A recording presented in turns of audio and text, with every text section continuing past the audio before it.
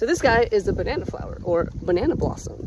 And I learned recently that all fruits come from flowers, and different fruits grow out in different methods. Oftentimes it's from the ovaries of the flower. With banana blossoms, you see that within each petal there are these little nodules.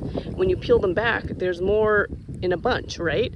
And if you look closely here, you can see that each of these are starting to grow green, and as you progress up, these are ones that are in the process of growing, and as they grow, you'll slowly see how they form into what we know to be bananas. As you go down even deeper, there are more and more bananas as it goes underneath each petal.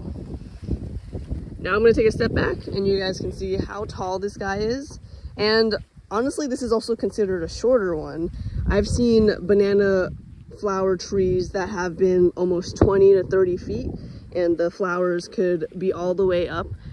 This guy is pretty new. He's only a few years old. I'm going to show you one that's a little higher up. You see that there's one up here. Now this one, we've already chopped the flower off, but as this tree grows, there will be more and more banana flowers that will slowly come out.